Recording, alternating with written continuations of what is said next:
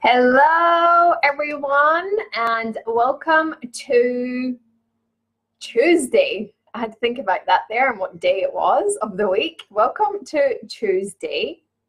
From anybody jumping on live or jumping on a replay, today I wanted to share with everybody something that I often get asked a lot of the time, that I teach other people how to put together presentations, workshops, speeches, communication with different people.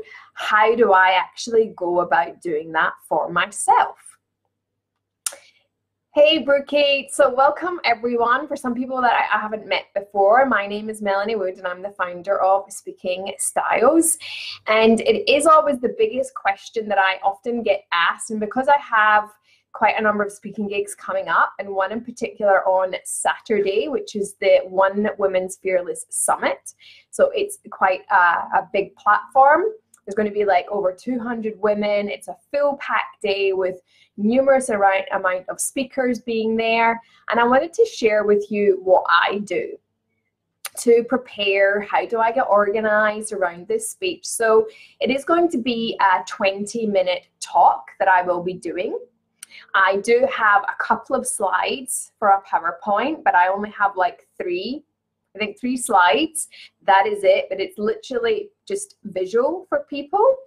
And the story that I'm going to be creating is that I'm going to be sharing.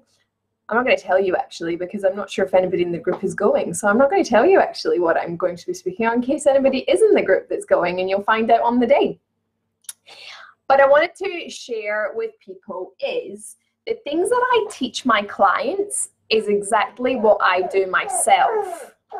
So I literally have a work booklet that I take my clients through, whether you're a workshop or whether you're my client, obviously depending on whether it's a workshop or a one-on-one session, there'll be more in-depth things that we do. So literally over the last couple of weeks, I've been working through the work booklet that I take people through. Hey, Jeanette. So I take people through this work booklet, and I have been sitting doing the same for myself. So I wanted to let people know that what I teach people is what I do myself. So there's loads of people out there that teach a skill. However, a lot of the people don't necessarily work through the same process as what they teach people. No problem, Jeanette. I'm on the train with you. Excellent. So the thing is what I teach is proven because I'm doing exactly what I do with my clients. So I'm sitting here going through the work booklet. I'm going through the stages of mindset so that I'm putting myself in the right space to really be able to put together my talk, my 20-minute talk, and how I'm going to structure it and how I'm going to then rehearse and practice it. So I literally have went through my work booklet.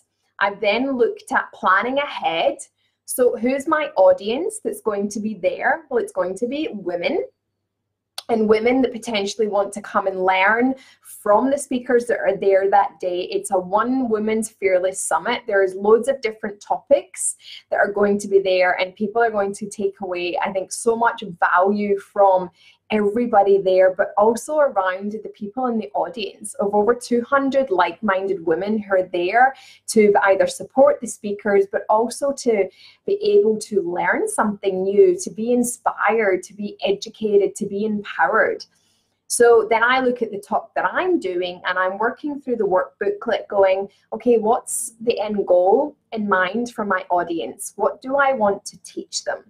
So I want to look at educating them, but I also want to be able to empower and inspire them to make some changes in their life as well.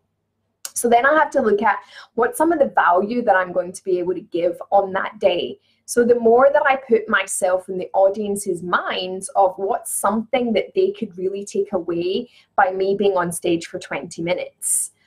And then have a look at, well, what's something that I'm going to ask them to do at the end? So this is a platform that there's no selling involved.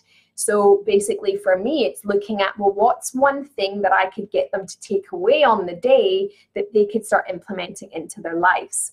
So that's how I start to break down my talk. This is what I teach to my clients, and this is what I do for myself. So then I'm looking at, okay, how am I going to structure a bit of an intro around myself? What's a bit of a story that I will share with them? And then what's some value, what's some tips that I could really share with them on the day?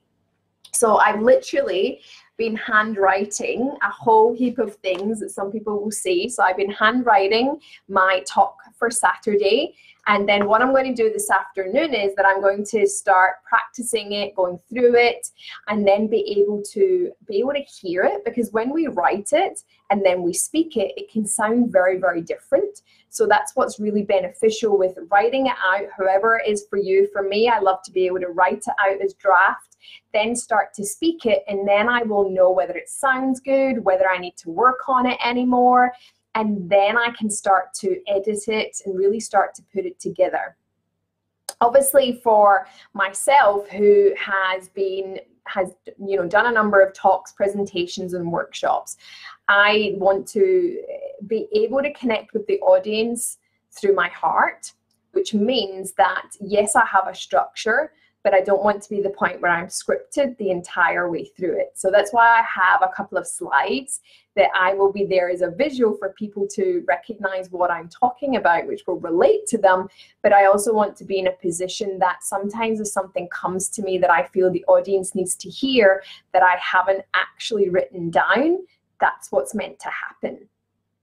But obviously for people who are starting out, they're beginning, sometimes we have to look at structuring that process and having a step-by-step of how you're going to say things to be able to overcome any nerves, overcome any fear. But then as you get really good at it and start practicing it and doing it a lot more, then you can really start to relax that and be able to have things just coming to you on the day, depending on the audience. Because one of the things that we have to remember is that we can feed off the audience. And when I'm actually on at 10 to 2 in the afternoon. Everybody will have been there from 9 o'clock in the morning. And I think they're there until 3, 4 o'clock, maybe later than that. So it's a long day to sit and listen to speakers, especially if I'm coming on after lunchtime. Then I'm going to have to really gauge the audience, where they're at, and how I'm going to be able to lift that energy in the room and really have them engaged to really take away the value that I'm going to offer them. But I just wanted to come on and share exactly the things that I'm doing. So I literally have worked through this work booklet. I'm going to continue to work through it as well for the rest of the week and start to practice it, get comfortable with it, practice it with my slides, and then just really edit it and go over it. And then on the day, it's really about, on the day, I'm going to do the best that I can with all of the work that I have done prior. And really, it's about the audience and it's not about myself. It's really about being there to educate them, to empower them, to inspire them, to take some things away with them that they could potentially implement and change into their lives from that one-day event. So that's what I wanted to jump on and share with you all today. I know that there's a few, hey Melinda, there's a few people on live. If you do have any questions on any of this, feel free to jump on and ask me anything. I'll stay for a few minutes if anybody does. If you're coming on and watching on a replay later and you do have any questions on this live, then again, just put them in the comments and I'll keep an eye on notifications later and I'll be able to answer those for you. But for any of you ladies who are watching, pop in the comments if you do have any questions, if this has been helpful to you, or let me know if you have any upcoming talks or presentations that you might have coming up as well. If it's been really good and helpful, just stick a thumbs up or an emoji in the comments as well.